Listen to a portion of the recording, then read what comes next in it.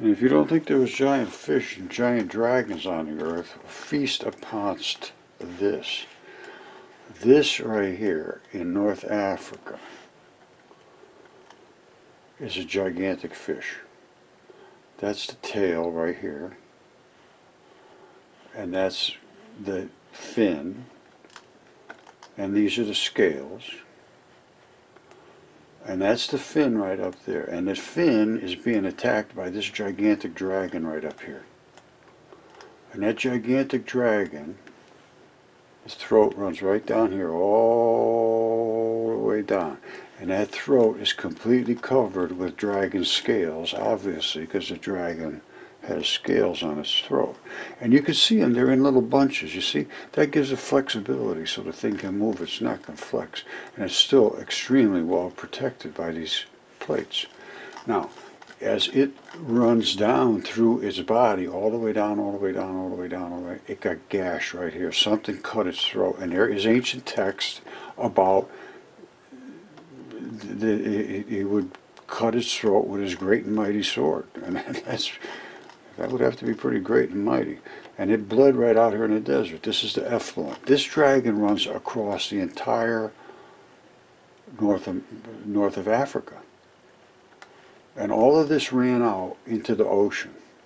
And there's some text about the ocean, or that the earth opened its mouth and swallowed the waters that were trying to drown a woman or something like that. And this all ran out. This all ran out of here. Now, what these waters were, whether they were chasing some woman, I have no idea. There's so much to talk about now. Because all the things that were just considered just absolute insanity. Words that were just meaningless, crazy stuff. And now it's taken on a meaning that, well, let's say, put it this way. It's taken on new meaning. It's something we should investigate. That created the Cape Verde Islands, I believe, when this all ran out here. You see how it's piled up here and then it swishes off to the sides? Exactly what would happen from all this mud. And Plato said when Atlantis collapsed, which I think this is Atlantis, so much mud ran they would never speak of mud again. And Atlantis was right outside the straits, they said. Well, what straits, Roger? Well, I'm glad you asked.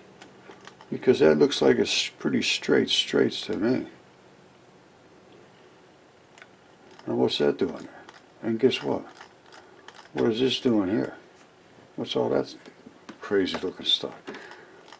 That is the swish of the wish, of the swoosh and the whoosh. And it washed over Atlantis out into the Atlantic Ocean here.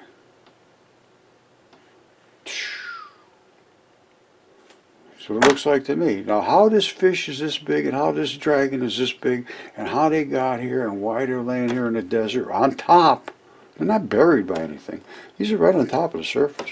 And this is just two of many, many, many things that I could show you that would just blow your mind. And if you haven't seen this before, this should be a pretty good mind blower for you, because this thing goes all the way across North Africa. The tail is over here. You see that? That's the tail. Is still dragon-scaled tail running off, bleeding. You know, that's what they call effluent. Any autopsy guy or anybody that was in forensic, you know, when they go out to take dead bodies out, if they've been laying there for a long time, you see exactly the same thing. They run off of it bloats out the fluids and forces them out, and they're red and black because that's the colors of blood. Primarily, it's iron oxides, red and black iron oxides, which are your blood.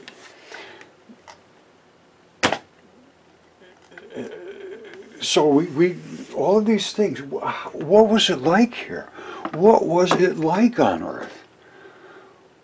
It appears all these people were burying themselves under the ground, trying to hide from all of these events that were going on. Because they're finding all kinds of underground cities now. And of course, you have probably most of you know about Cappadocia and how tunneled and filled in with tunnels it was. And, you know, once you got in there in that labyrinth and you knew where you were going, you could probably escape almost anybody. And they say that that's pretty much what they were designed for, is for safety reasons. Now, I understand what they were. They were actually digestive systems and blood vessels and so forth from giant creatures, because it wasn't just these two. They were everywhere. They were everywhere. So all of the cave systems and so forth, if you know what to look for, you could find all the biology in them. Even Petra. You look at Petra. Let me show you Petra. We're talking about giant.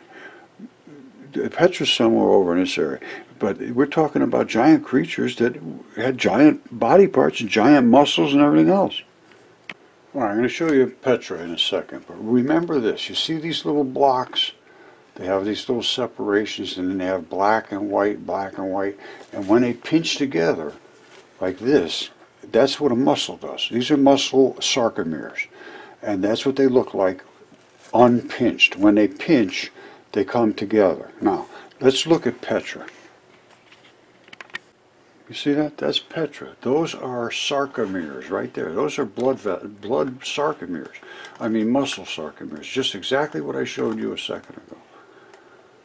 You see how they have the black ones and then the white ones? These are blocks. That's a block. See that? That was a block. You see they punched these little holes in here? That's to let the moisture come out, because they carved these when they were wet. They were still moist. So the earth, in my estimation, was flooded, and all of these gigantic creatures died.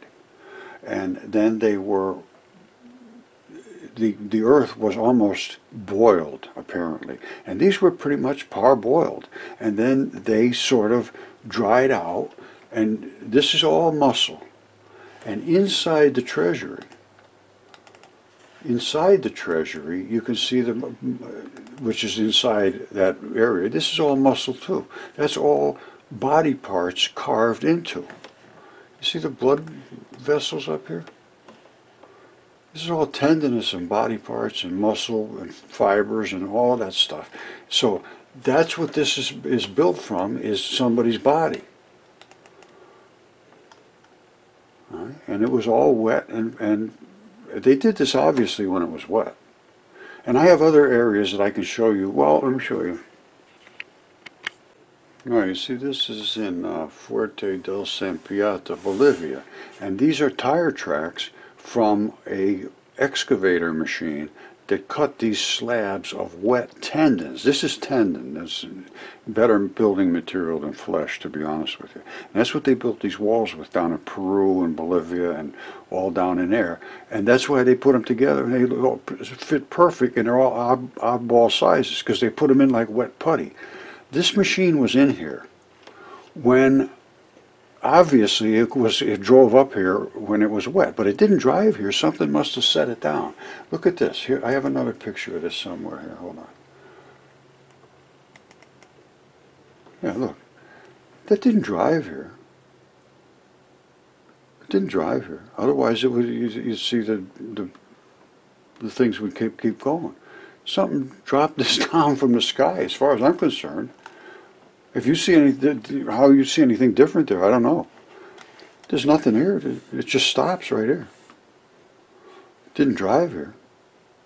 You see this way out here and way out here? That was a big platform. And they dropped it here. Now, whether this was here as wheels, I don't know. Or whether it just left here and this locked it in so that it couldn't move. Because obviously something was over here cutting.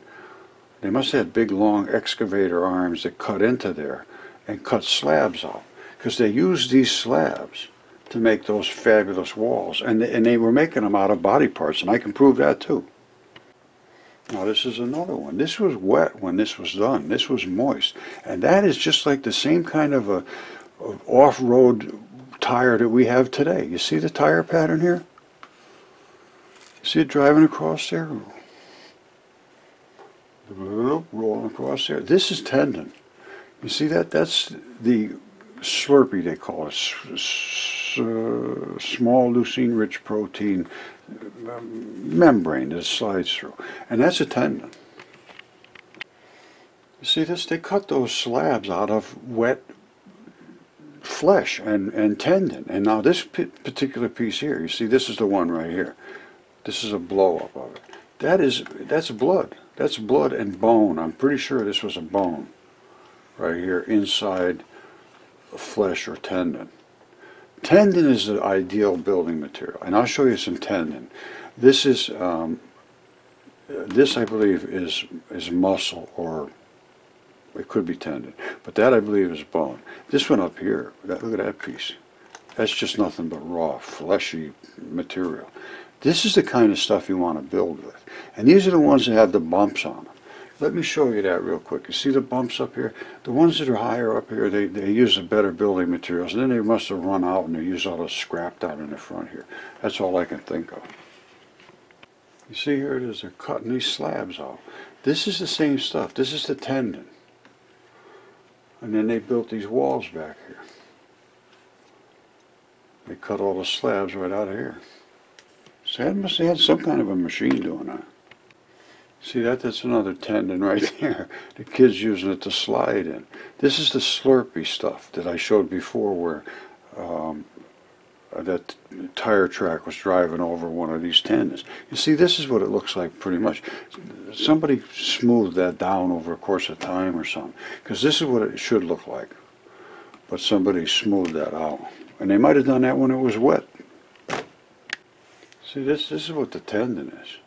Now, this is one type of tendon from an Achilles heel. Remember we saw the things running down, the kids sliding down? That's the kind of stuff. There's another one which is a mat. That's the real good one for making the walls. And they have bumps on the mat. Let me show you what that looks like. But that's the anatomical Achilles tendon. Okay, this is the really good stuff. These are tendon mats. And then they have this ball like this that goes through a little anchor spot, and then the ball locks in below into a cavity there, and that's what anchors us in. This is ripped out. That's an injury. Normally that ball, like this ball right here, same thing. And then there was another one that ran across the top and slid back and forth over the top of this one. And these have the same thing. They have them here, then they have them the next, and they have them the next. Now, let me show you what these look like on the earth, these tendon mats. And don't forget, there's a little bump right here that you see on all the tendon mats, and as you see them, they're all over the place. And that's why this one had one here, and then another one slid over the top. They were all over the place. You see how big they were? And don't tell me, oh, those bumps aren't the same thing. Yes, they are. They worked these when they were either wet or they worked them with machines or something. See, here's some more with the bumps come out. And the same thing. And you see these little glowy spots? That's where blood is actually leaking out of there. There was, you know, they say, oh, these are bacteria growing on here, or lichens or whatever. Yes, but they're growing inside of blood vessels. If you look to the center of every single one of these, you're going to find that there's a little tiny tube running inside, which is the blood vessel.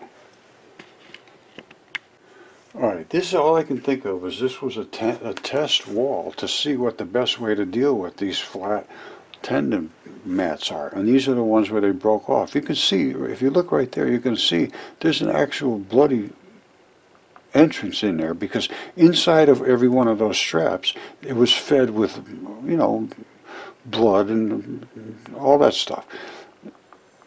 So these, they scraped them down, and you know, I don't know what they did here, to be honest, because I can see no other purpose for this wall other than to see how did this fare, how did this one work, because those bumps are natural. Those little squares are natural. These things are all laid in little tiny squares. It's amazing. And that gives it the flexibility to move around and twist and so forth and not rip apart.